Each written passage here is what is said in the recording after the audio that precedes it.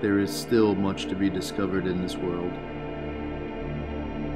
We must build the software infrastructure needed to support the next generation.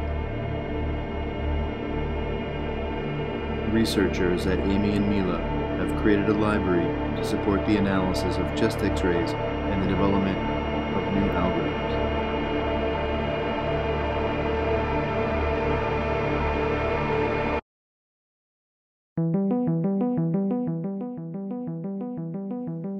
The library code extends from PyTorch datasets and model objects. The library provides pre-trained DenseNet models to predict as many as 18 different pathologies from a frontal chest X-ray. Uniform dataloaders for 9 different public datasets are available to make it easy to use multiple datasets in your research. Utility functions are provided to help normalize the labels across datasets so you can validate your model on multiple external datasets easily.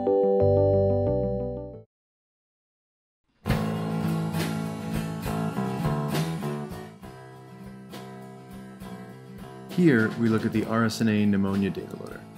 We can specify which views it should return, as well as that we want it to return masks for each pathology if available for an image. The .csv field is a pandas data frame which provides extra metadata for each sample. Here, we can see how many samples have pathology masks. Each sample is returned as a dictionary where we can access the images and labels. The pathology masks are provided in the form of a dictionary as well. The examples here show the pathology mask plotted over the image, as well as how they work when data augmentation is used.